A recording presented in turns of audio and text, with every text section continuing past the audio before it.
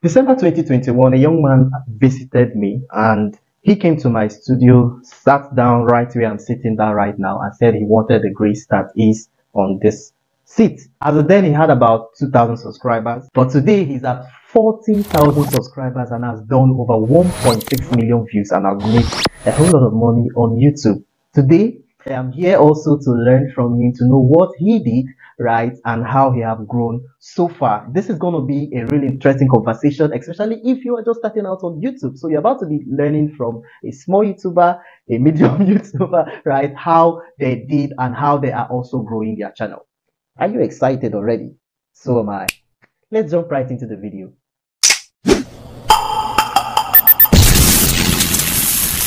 Emmanuel, it's so good to have you back in this church. I hope you came with your tithe. So it's good to have you back here, and I must say well done on all your achievements. Truth, I've been following you from 10, 20, 30, and currently 40,000. I was even surprised to join his live video and he was having over 100 views. You know, when I do live video, I only have 1 or 2, me and my wife. So, and we are going to be learning a lot from you, both me and the viewers out there. We are both going to share our experiences and all of that, because we've always heard, you know, big YouTubers tell us their story. So it's good that we have people at 4,000, 8,000 share their story, how they are growing their channels, right? So that, you know, both aspiring and people that already started can get inspired, right? So quick one, we first want to know your background and as well how you started your channel. Alright, thank you so much for having me, Frederick. I'm so excited to have you guys. Awesome. I'm so excited to be here, guys. So, yeah, you can, you know, it's almost your channel as well. So basically, background wise, I studied biochemistry in school and then started YouTube in 2020, August 2020 actually. And the reason why I started uploading videos to YouTube was because I had these people I was doing business with. It's an online business. So I needed to teach them some processes and all of that. So I record tutorials and usually I will send it to them on WhatsApp. So I just felt instead of sending it to everybody that comes in directly on WhatsApp, let me just upload the videos to YouTube. So I started uploading the videos to YouTube. But what happened was I discovered that more people were seeing the videos than the people I was sharing the video to WhatsApp. That was when I discovered the potential on YouTube and YouTube SEO, how you can reach a lot of people. Because actually then, before I could, you know, get to reach somebody new, I had to pay for ads. But I was uploading videos to YouTube and people were discovering these videos for free. And from there on, I just started uploading and where we are today. Wow, that's awesome. You know, it's almost like mine. You know, I was just like, okay, you know, based on what we do, tutorials, smartphone editing and stuff. So people always ask, how do I get this done? How do I? So using YouTube to, you know, upload those videos, create those videos and just share with them was just the way we started off. And then the next thing, it started becoming a big thing. And today it's a big brand, right? So well done. Thank you so much. Okay, so I've seen a lot of your content on digital business. I've seen on paper, I've seen on Facebook ads, I've seen on mini importation, right? We've done on e-commerce as well, a whole lot on digital business. You guys, if you're not subscribed to his channel, I'm going to link it on the description down below, so you go check it out, right? It's amazing. Like his channel, his videos are almost like the courses that you pay for, right? So Emmanuel, please tell us, how do you come up with ideas? Because I know you maintain that twice or once a week upload, right? You've been maintaining that now, 3 times a week. 3 times a week. I'm playing. That's awesome. So how do you come up with ideas for your content? Okay, basically at the first level is quite easy for me because I create videos for online business people that want to make money online, and this is what I do. So I know the kind of things people that want to make money online would want to learn. Like PayPal, I know that if you want to make money online, you need the PayPal account. So I create tutorials like that will basically tutorials that online business people and digital marketers will need. So constantly I'm asking myself, okay, what would these people like to learn? Okay, if somebody wants to build a successful online business, they'll need to learn how to maybe create websites and all of those kind of stuff. So that's the first way I come up with videos. Then the second way is research. I do research because you cannot just create random videos out of your head. You have to be strategic, work with data. So I do research. You guys, I made this very mistake that I just said right now for 1 year. Right, for 1 year I was just creating randomly, right? And you know, after I learned what he's about to say, you know, my channel to a new look, right? So just keep paying attention. Yeah. So basically, for the research aspect, there are different tools, both free and paid, that are very valuable when coming up with video ideas. And one of my favorite tools is called vidIQ. Okay. Right? Yeah. And the reason why I like vidIQ is because of the data you get to see. So let's say I'm contemplating on a video around Facebook ad. I could go to vidIQ, enter Facebook ad. vidIQ is going to tell me like the search volume, the average monthly search volume for that keyword, because it's very important you are creating videos that people are going to watch. So I want to make sure that there are people who will be there to watch the video in the first place. So I'll see the search volume, I'll see the level of competition, right? So what are my chances of getting, what is the chance of this video being seen by people? And then I see other related keywords that I get to use to brainstorm. That's one. Then another website that I use, very valuable, is called Answer the Public. Wow, and that's by Neil Patel. Yeah, Neil Patel just acquired the company recently, I think sometime late last year. Yeah, I think I remember when you were talking about acquiring it, but I don't really know the time, right? But I know he owns the company right now. Yeah, so Answer the Public is very valuable. Now, I'm creating videos. I want people to watch the videos, so I want to be sure that my videos are actually answering problems and solving people's needs. So with Answer the Public, I get to see the questions people are asking about a particular topic. So once you go to the website, if I enter Facebook ad, for instance, I can select location, and then I get to see the questions people are asking the most about Facebook ad. Then I can create videos around that topic, and then since it's something that's a question that's already on their mind, they'll want to see it. So another tool is Google Trend, Google Keyword Planner. There are a lot of them. Awesome. I like Google Trends. Like Google Trends is one of the ones that I personally use because of the demographic shows you the countries that are most interested in the topic. Because if you do not know, when you get monetized on YouTube, the amount you're going to be making is also going to be determined by the country that is watching. If Nigerians are only watching your video, I think the reason. What do you think is the reason why YouTube has this disparity in location? Okay, the way YouTube monetization works is advertisers pay YouTube, and YouTube pays you a certain percentage. The money advertisers are willing to pay for Nigerian audience or some other countries, not as much as from very hot countries. So that's the major reason that advertising difference. So I run ads to actually know if I'm running an ad to maybe the US, it's going to cost me more than running an ad to Nigeria. And because of competition, actually. So all of those factors get to contribute to it. That's nice. So we still have more on monetization because everybody wants to know how much YouTubers make. I don't know why.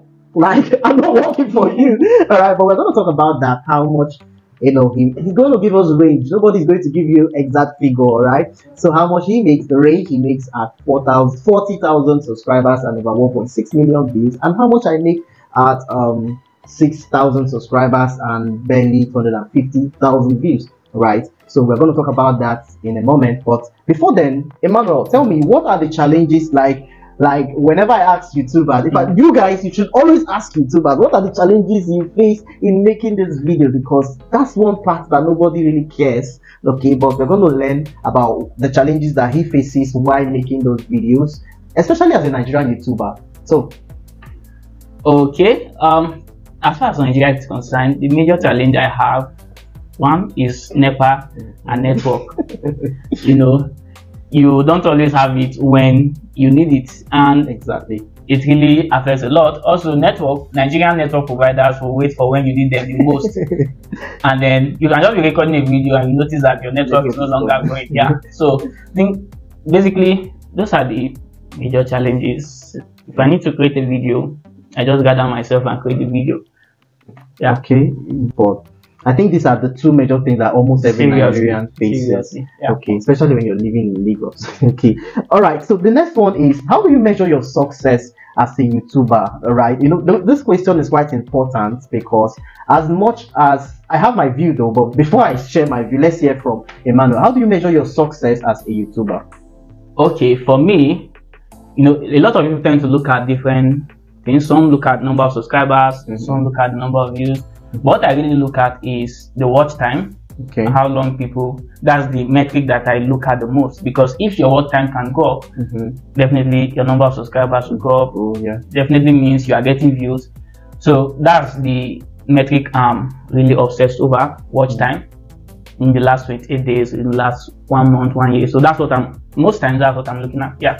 Okay, what do you think, with regards to subscribers versus views? Do you think that the more subscribers you have, the more views, it is going to guarantee more views?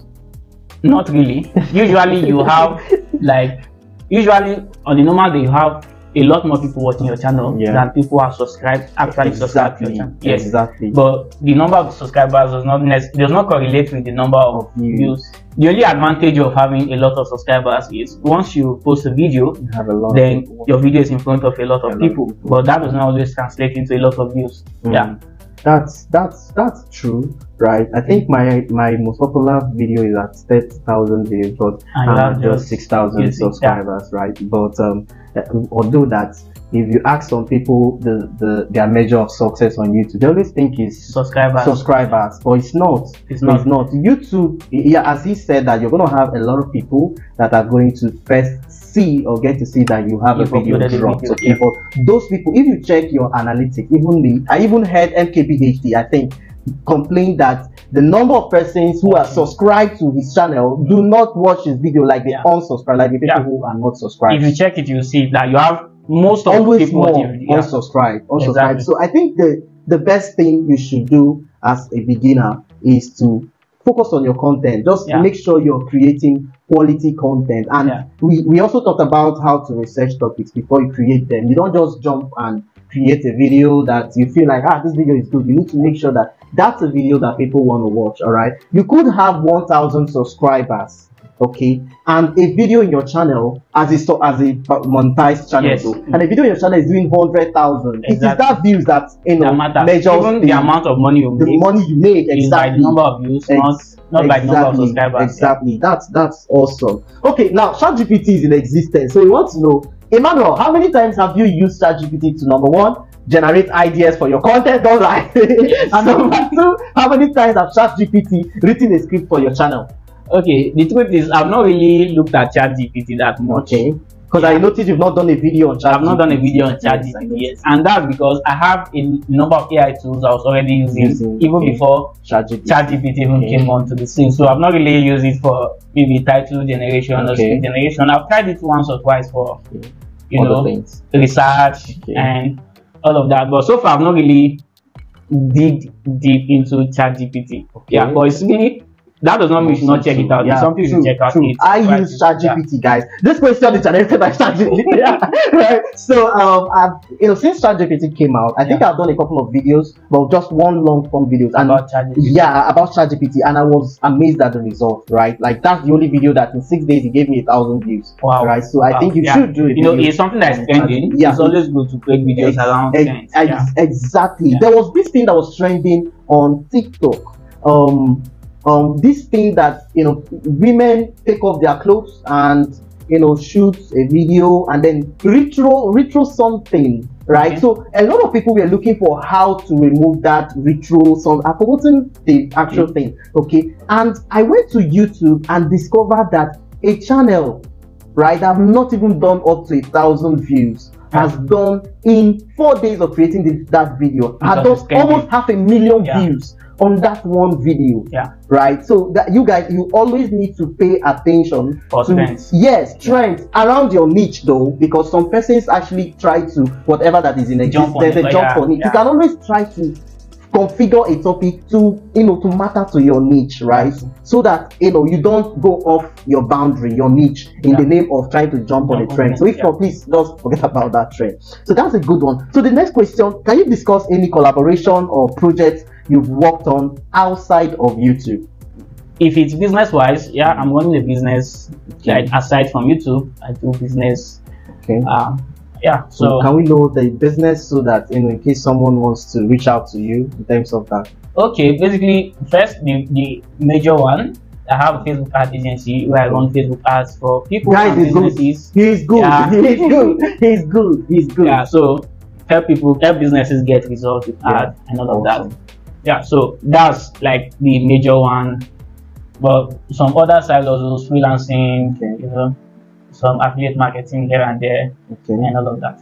Okay, like, can you tell us like how many gigs or contracts or projects you've gotten via YouTube? Like the person saw your video and actually, before I started YouTube, so I'll get clients from Facebook and all of that. Maybe they'll see my ads. But since I started YouTube, a bulk of my clients, like a lot, because they'll see your video and then they'll be like, wow, okay. Instead of teaching me, just get it done for me. Help me do it, Awesome. So, like I can attest to that, right? Like before I got into the YouTube partnership program, I was losing a lot of money from YouTube. Exactly. Yeah, because even from different parts of the country, right? A lot of persons have reached out to me. Even from outside the country. Of course, mostly outside the country. Those are the ones that pay you good money, though. So I think a guy have reached out to me to set up Telegram bot. That was through my most popular video, in fact. So the person just said, please, I have a Telegram bot for crypto projects, so please set it up for us, and that, you know, he paid quite a good amount of money. That didn't take me anything to make. And also, YouTube gives you this type of authority or credibility that people don't need to even doubt your experience or expertise in that thing. You know, I can't come, and I still currently work with Infinix as a content partner, and it's through YouTube that they found me, and amongst a lot of other things. So for me, you know, as a small YouTuber, guys, like I said, he's at 40,000, I'm at 6,000. Okay, as small YouTubers, and you can do all of this. And so monetization on YouTube is just one of the ways to make money. 1/3, like 1/10. Like a bulk of your money is not even going to come from. I've made more money through other affiliate promotions or selling my own products than from YPP and AdSense. So that's the thing. So you guys, you always need to, you know, cast your mind a little off that YPP money. Some people just use that to just equip their studio, though. Right, that's what you do. The good thing is it comes, you know, that it's going to come every month. That's the good thing. You know, if let's say brands are reaching out to you for a video, you don't know when they are going to come next. But you are sure that your AdSense money is going to come every month. So that's great. Okay, so next up, how do you stay current and adapt to changes in YouTube platform, YouTube algorithm? So first off, I would like you to quickly explain your own understanding of the YouTube's algorithm. Okay, for me, the algorithm basically, first of all, it's the computer that controls the platform. It decides which video gets seen by who and at what time. And basically what the algorithm wants to do is to get people to stay on YouTube for as long as possible. The longer people stay on YouTube, the more money YouTube makes as a business. More money YouTube So that's just what it wants to do. And then it tries to look for videos that will help it achieve that. And then it rewards the videos that helps it achieve that goal. So it's just constantly driving towards that goal of getting people to spend time on YouTube. So if you want the algorithm to promote your videos, try to create videos that will keep people on YouTube. That's one of the biggest secrets. And big YouTubers like Mr. Beast used to say this all the time. Create videos that people watch. The algorithm will take care of itself. It's only like small YouTubers that usually obsess algorithm. A lot of big YouTubers, that's not really their problem. They just want to create good content. So, but you know, when we compare big YouTubers and small YouTubers, you know, some people actually think, especially small YouTubers, you know, I've seen someone come to complain to me, I've been on YouTube for so and so years, nothing, and you now get to ask the person, how many videos do you create a month? And you get to like, a lot of people do reach out to me that way, and then if you check their channel, the last time they uploaded a video was 6 months ago, 3 months ago. So it doesn't work that way actually. If you are not growing, there's something you are not doing right. Okay, so if you are doing things right, no matter how, you'll notice growth and improvement. Exactly. Okay, so what do you have to say about YouTube SEO? Okay, now YouTube SEO is one very powerful tool. Like that's one of the things that have helped me a lot. Gaining views, gaining subscribers. I try to always, you know, optimize my videos. You know, YouTube is a search engine. The biggest search engine just after Google, the second biggest. So I always try to get my videos to show up on search results. A lot of people are searching for stuff on YouTube. And if you are a small creator, you don't really have a lot of subscribers, your videos are not popping up too much on people's home feed, but you can get them to show up on search results. So use good keywords. Like keywords in good demand, high search volume, low competition, and try to place your videos in that line. That's just the basic thing about SEO. And SEO is very simple as far as YouTube is concerned. Just have the keyword in your title, in your description, thumbnail. Then tags does not really matter. But tags don't matter. You know, I hear this a lot, that tags don't matter. Yes, I've tried it. I've tried to upload the video and didn't tag the video, and did the other SEO, description and the rest of them. All right, but you know, after like I measure for like 48 hours, I guess. Compared with videos that I put tags on, I have to go back and tag the video, and it started doing well. So although that I still feel it contributes, but it's not the whole thing. Because I've seen videos that, you know, by some creators, no tags, because you know you can find that out on like no tags, but it still does well. It does well. You know what YouTube just wants, what YouTube needs is data. So they need data to be able to identify what's in this video and who is this video for. So things like title, tag, description just helps give YouTube the kind of information to work with. But at some point it becomes less, like if you have a lot of people watching your videos, YouTube can understand the video from the type of people watching the video, so it does not need tag. But it's very, I do include tags in my videos. I don't just leave it blank, but according to YouTube, it's not that important. It's not that important, but please, I would still advise, please just add it. It won't kill you, right? And then another thing is mentioning the keyword in your video. Especially the first 5 seconds. So there, you want to mention the keyword you are going for. It's very important. So persons may be like, how does YouTube translate what you're saying? But then you need to remember that captions. So YouTube is actually able to transcribe what they have AI. In fact, there is even transcription right now on YouTube. So there's a button you can click it to transcribe everything the person says. So that's why what you say is very important. All right, let's talk about the money time. Let's talk about the money time. But before we talk about how much he makes, all right, I'm gonna ask first, aside the partnership, how else do you make money on YouTube?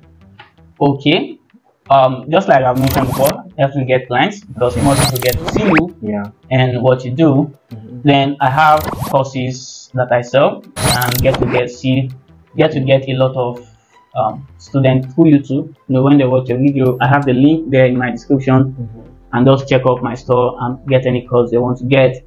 Then that's 2.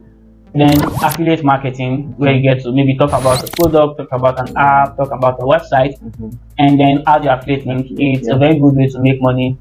Because instead of paying for ads, now you have organic traffic coming to you, and then you can take advantage of that. Then, you know, partnership with brands. There are businesses that will reach out to you and you make a video for us about our app, our website. That's also one good way to make money. So basically I've mentioned 3 or 5. You've mentioned quite a lot. Okay. For me, I just as all you've said was right. I've made money basically with all of them. I've been contacted, done a service, right?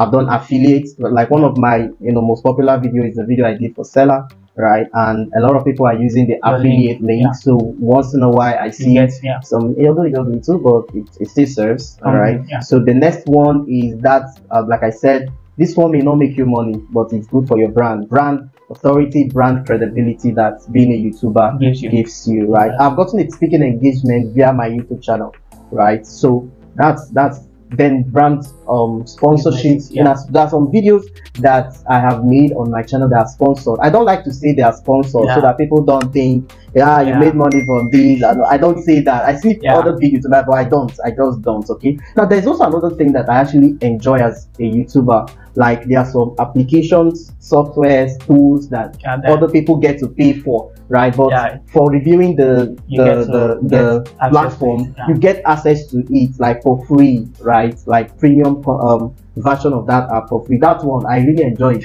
Okay, I really enjoy it, even though that some of those tools I don't really use them. Okay, so I think that's for me. That's that for me. I've not had any brand what's it called? Is it brand ambassadorship? Okay. I've not gotten. No, that's brand sponsorship. No, the that's more that's right. Okay. How much have you made? How much do you make on average on YouTube every month? Okay. First of all, I would like to clarify that because I have 40,000 subscribers and I'm making this amount of money, does not mean another channel with the same number of subscribers, even with the same number of views, is going to make that kind of money. Exactly. Right. So a month, depending on the number of views, like the number of views that came to the channel, maybe 500 or more, 1,000 or 5, and all of that. Yeah. Per month. Okay, $500, $1,000. Yes. On average, so that's between $500 to $1,500. Yeah. You guys, that's huge, right? That's huge. That's for his channel. My channel. How much do I make a month? All right. This month have actually been a very good month for me on YouTube, right?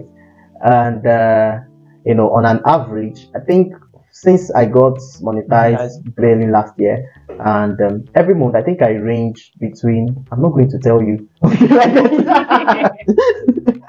I like to keep that to myself because I'm not working for you. I'm not working for anybody, right? I like to keep that to myself. Emmanuel, it's been so awesome having this conversation with you. It's been so awesome. So the last question now is one question that I've always wanted to ask YouTubers, especially you. You're almost a full-time YouTuber, right? Yeah. So how do you manage your personal life? I always say that YouTubers live a different kind of life. My wife always be like, you need to sleep, but the truth of the matter is, as a YouTuber, I don't know if it happens to you, your mind don't sleep. Yes. Like you're always thinking of the next content, like the next idea. If you check my notice board here, you see lots of short content ideas, long, your mind is always working, but unlike me that is married though. So tell me, how do you balance your personal life and also your life as a creator?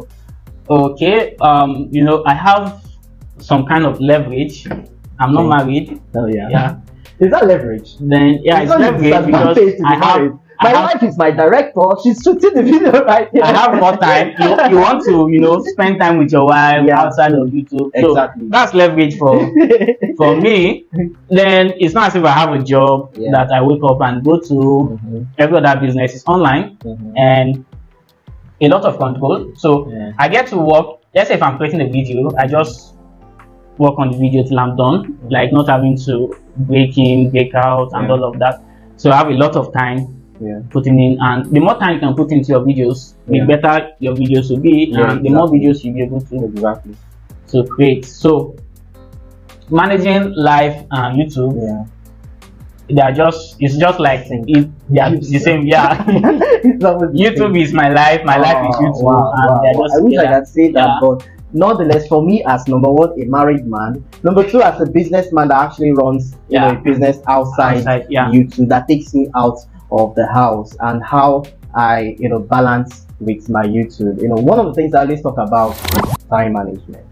One thing I always believe in life is everybody have the same amount of time every day. 24 hours for you, 24 hours for me, 24 hours for my wife, 24 hours for you to the viewer. It's just about you being able to break down your 24 hours based on all the things you do with your life. Right? So if I'm a pastor, so I will have to factor a moment, a time in a day to church activities. So if I'm a doctor, I need to factor in time. I need to be spending in the hospital or spending with the patients and the rest of them. Okay. So as a YouTuber, I have my own time. YouTube is not my life, and my life is not YouTube. But there was a time I was like that, right? But I still know that I need to, build my business outside of YouTube. I need time for my family, and then I need time for YouTube. Okay. So most times I do most of my content ideation, research, I do them in the night.